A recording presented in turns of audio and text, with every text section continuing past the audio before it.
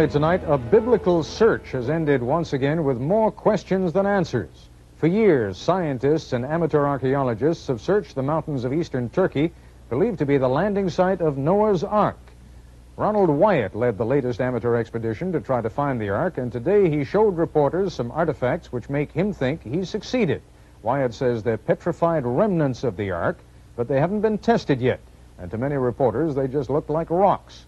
Former astronaut James Irwin, who has also been seeking Noah's Ark, accuses Wyatt and explorer Marvin Steffens of illegally taking samples from Mount Ararat. That's our report on World News Tonight. For all of us here at ABC News, I'm Ted Koppel. Good evening.